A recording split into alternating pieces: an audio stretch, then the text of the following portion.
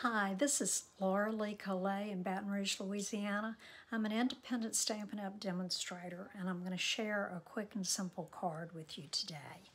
If you'd like to get in touch with me, you can reach me at stampinlaura.stampinup.net.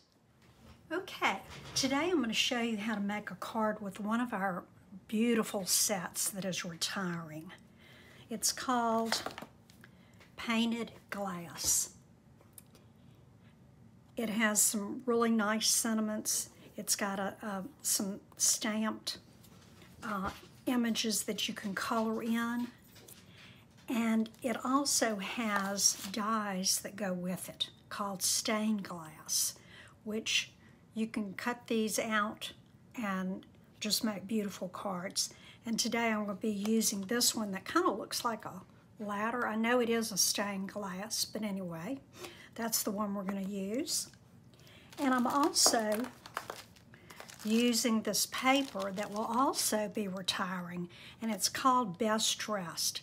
It comes cut 6 by 6, and I'm not sure if you know this about all our paper. It's double-sided, and they list all the colors down here that go within the set. So this is most often where I get my inspirations for colors and what goes good together and what looks nice. So that's what I'm going to use today. Now, these cards are almost identical. On this one, I cut out the window, threaded some of this gorgeous pink petal pink organdy ribbon through it that is not retiring. Woohoo! And I made this one, the mint macaron green is a little bit wider than on this one, but I decided on this card I would pop it up and I would add a bow. So I don't know which one you like the best. I vote for the bow, but a lot of people can't make bows or it takes them a long time. They get frustrated, so I just put a simple knot there. And if you want to, you can put the legs, glue them down. But let me show you how to make this little card. I cut a full sheet in half so that it measures 5.5 by 8.5, and I scored it at 4.25 inches. I'm going to fold that back, take my bone folder, and just give that nice edge a crease there. Next, I have my mint macaron, which I cut at 3 3/4 by 5, so that it'll give a nice border around. The other one I only cut off 1/4 inch. So it's just, you know, I do things different days. The DSP or designer paper is cut at 1 3/4 inch by 6. And remember I told you that it's all cut 6 by 6. So you only have one cut there. So the first thing I want to do is go ahead and do my stamping. I wanted a birthday card, and I'm only using one color of ink.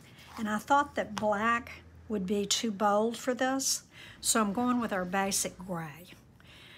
Our ink pads open like a compact and slide back. They're a little stiff in the beginning, but the more you use them, the easier it gets to open and close.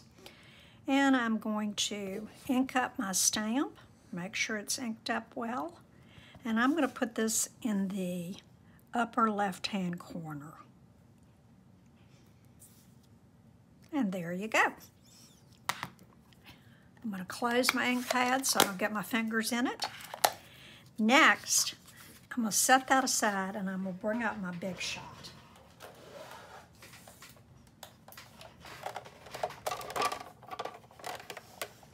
Now the Big Shot, we don't sell this at the moment,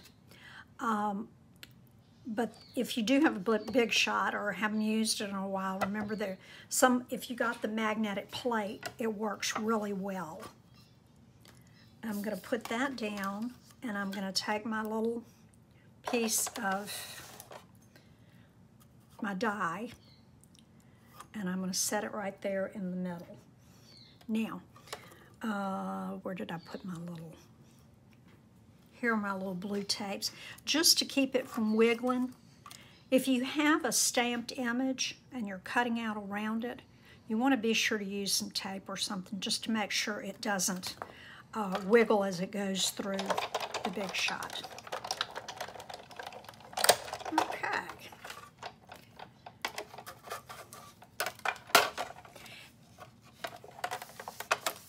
I'll set this back over here. Take my paper out of my die. And this one comes out really easily. You have some little things here that I think would make an adorable little flower if you wanted to use those. And then if you just get it started, it comes out very easily. If you just get it started, it comes out. There we go, okay. Now, if there are any little pieces of debris or leftover cardstock, they're going to come out real easily on this one, or you can just take your pokey tool and poke them out.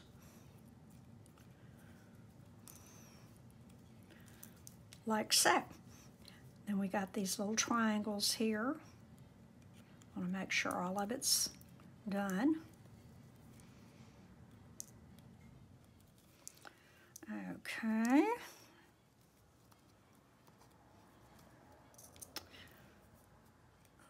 couple here. I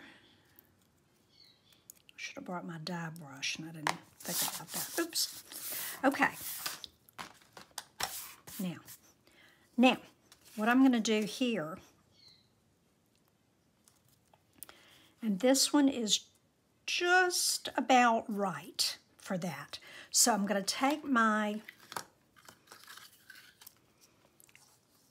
petal pink ribbon, and I'm going to go every two, either over or under and over, all the way to the end. So I got a little pattern going here.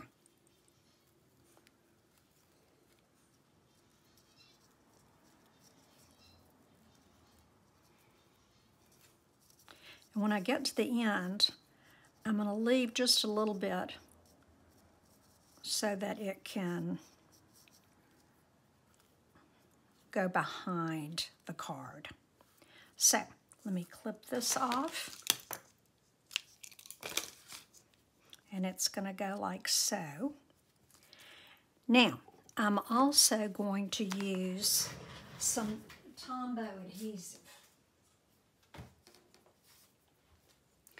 And with this adhesive, you can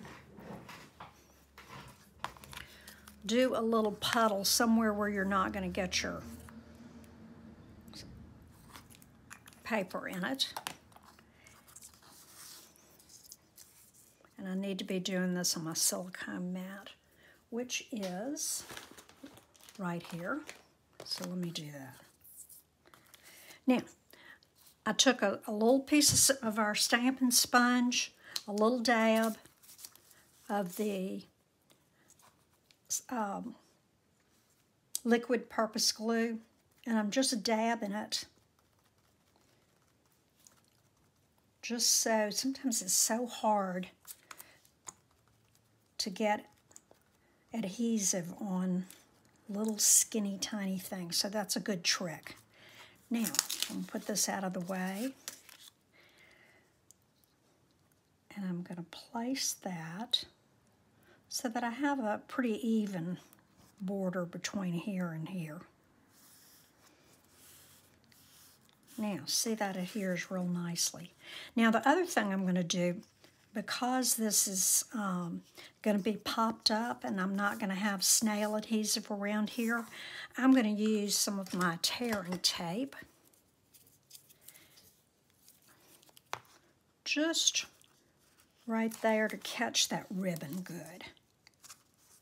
Now this is pretty strong. It's not forgiving, so wherever you place it, it's going to stay, which is good and bad. If you put it in the wrong place, you're stuck. And then if you just burnish the edge a little bit, that should come right up. I'll do it on this side.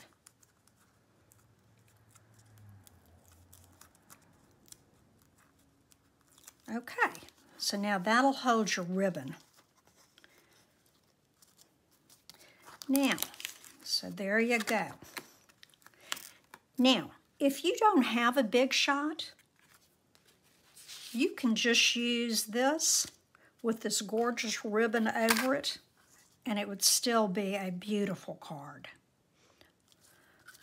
So that's an alternative to this one. Now, I wanted to put a bow.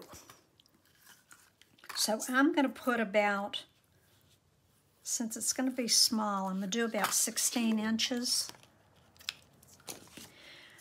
As I pointed out before, sometimes we tend to try to save our ribbon, and I do think that, you know, you shouldn't be wasteful. But at the same time, give yourself a little lanyard so that it doesn't frustrate you. Okay, so I'm pulling that through, and this is a personal trick of mine. Every time I tie a ribbon like this, the legs go up. So I turn mine upside down. And on one side, the side that's going to make the loop around, I give a little more ribbon. I hope y'all are seeing this there. So I'm going to go around, and then I'm going to make a bunny ear, go around with this one, make my second bunny ear or loop, and pull it tight. Now, that's too big, so just keep playing with it until you get it the size you want it. And I think that was perfect for this card. So let's see.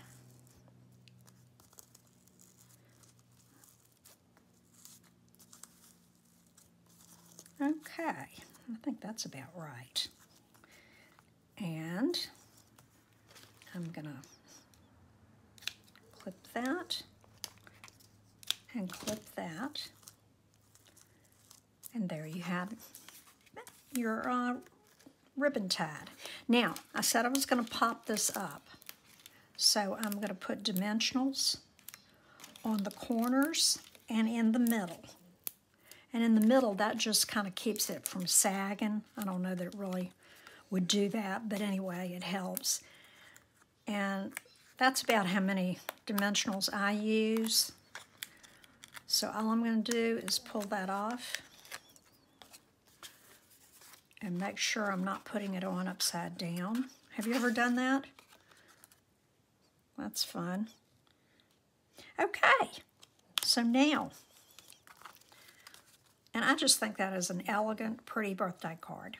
And I hope you'll try it. If you are wanting more information about this, it'll be at the end of the video. And I will, you can reach me, stampinlaura.stampinup.net. There I have my specials, and you'll be able to see the May host code. But thank you for joining. I hope you'll spread the word and come back soon. I'll have some more. Thanks.